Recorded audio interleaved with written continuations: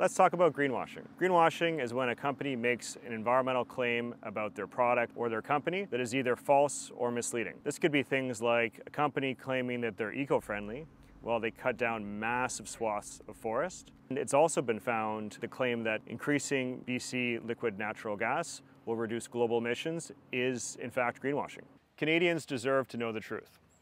Consumers want to know the real environmental impact of the products they're using and of the companies that they're supporting. And so when a company falsely labels their product as being green, they not only hurt consumers, they also take advantage of investors. With this new transparency in the marketplace, genuine, sustainable, good practices will be rewarded, while deceptive practices and greenwashing will be exposed. And these changes respond to long-held demands from the Competition Bureau, as well as advocacy from groups like Eco-Justice and the Canadian Association of Physicians for the Environment. And that's why at the Finance Committee, I pushed ahead some amendments to the Competition Act to tackle the practice of greenwashing. Now, when a company makes an environmental claim about their company, they're going to have to substantiate that with evidence.